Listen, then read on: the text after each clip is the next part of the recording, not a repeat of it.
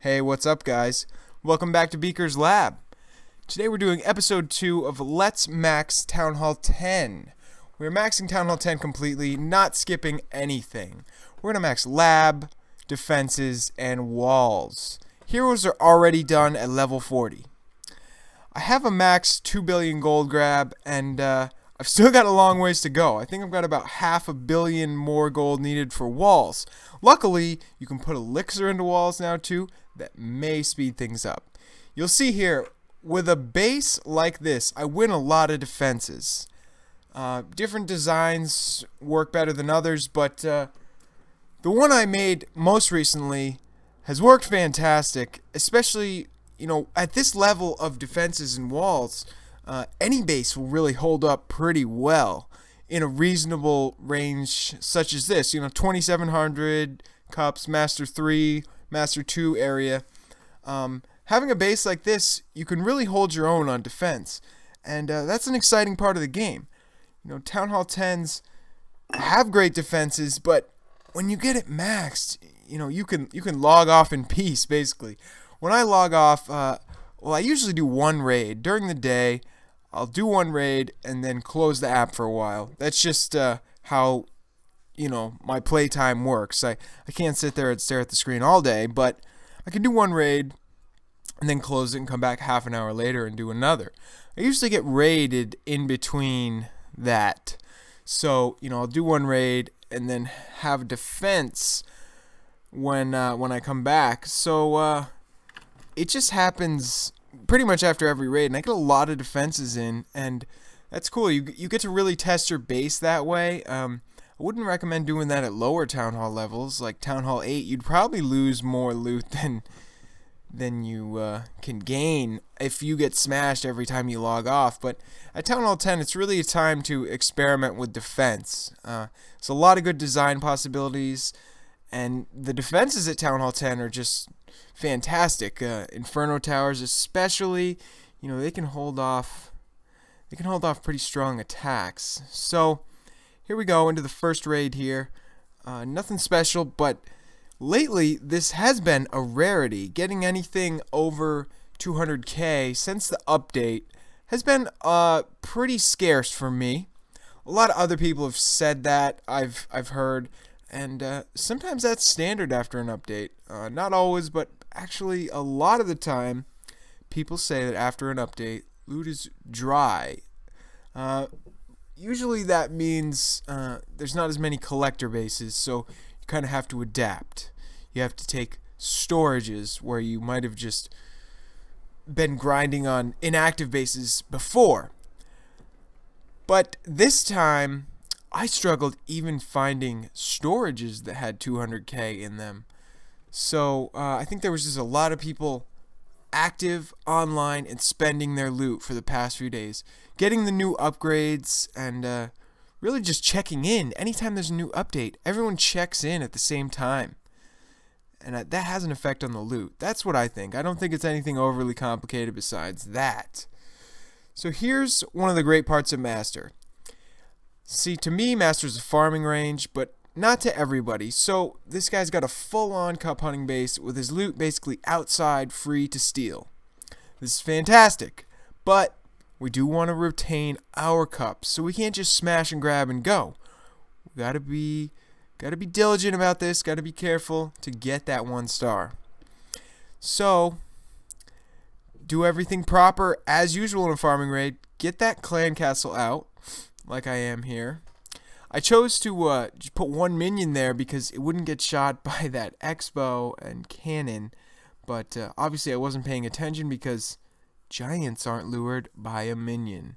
It's probably because it's pretty rare to see giants in a clan castle. Most serious players won't request those, but that's a whole nother story. It's always good to use, like I did here, 1 troop to take out a couple buildings. Like this minion is uncontested, nobody's shooting at him. That's gonna help me get 50%.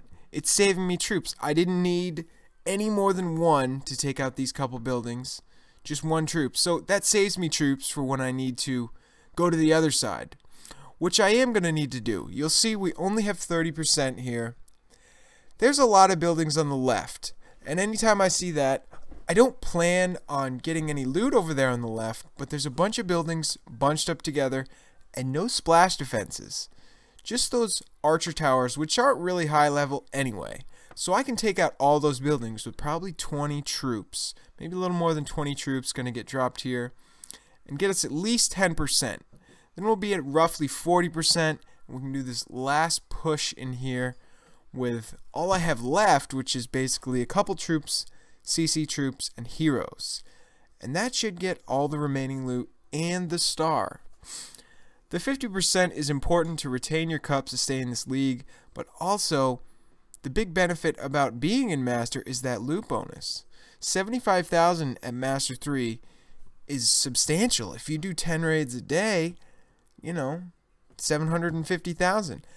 At Master 2, which is not quite as common to farm in, but I do a little bit, you get 90,000 bonus per winning raid. So right there, you can turn a small 100k raid into almost a 200k raid. I was doing that when loot was hard to find the past few days. Sometimes just go for 50% on a base even if it doesn't have loot. You will get the bonus, and you will always get some loot, even if it's 50,000, maybe 100,000. With the bonus, that adds up to a decent score. It's better than nothing. The worst thing you can do is just search and search and search and throw money away. I have a bad habit of doing that sometimes, you know, looking for the Holy Grail. It's like what you do in cup hunting. You keep looking for a big score. But I would advise against that. I would say set a minimum of what the lowest you'll take, but make sure it's reasonable. 200k is not necessarily reasonable all the time. Sometimes you're going to want to take 150k, or if you've been searching for a long time, even 100k. Searching is, you know, it's costly. At Town Hall 10, it costs 1,000 each. It's crazy. Crazy. So, you know, if you press next 100 times, you've wasted a good portion of your profit. Here, a lot of times I can find sort of a preemie base like this with decent loot in the storages fairly quickly. It's not quite as convenient as an inactive base or base with all the storages on the outside, but it's not an intense base. I can break through these walls easily, even though I don't have wall breakers. And I can probably get all the storages with the help of my heroes. So I always say you should have your heroes when farming in Master. Makes it a little easier for me. Makes it a little easier to get all the loot. Sometimes you need that just one more storage. But really, it's not necessary. You'll see I often do raids where I don't use heroes or even spells. So this sort of farming range and using the Bart strategy is certainly viable for anyone. Even if you're upgrading your heroes all the time, is my point. This is a great place to upgrade your heroes because a lot of the raids have like 2,000 minimum Dark Elixir. This one doesn't. It only has 1,000, but if a base is even remotely inactive, most bases have max Dark Elixir drills. Those things hold 1,200, well, they hold 1,600, but when they're full, you can get 1,200 out of each. And if there's 3, that's 3,600. So, big score on inactives. Alright, guys. That's it for today. Let's see what we can upgrade. I can do an archer tower. Yes! These things have been a wicked pain. I've just been trying to grind them out while doing walls, and it was going slow, but I'm almost through them. Then going to concentrate on the walls exclusively again. Psyched on that. I've got about 140 left, getting down to about halfway, and I can't wait to hit that halfway point. Thanks for watching, guys. I really appreciate it. Throw me a comment below, and definitely like and subscribe to my videos for more content. Thanks again for watching. See you next time.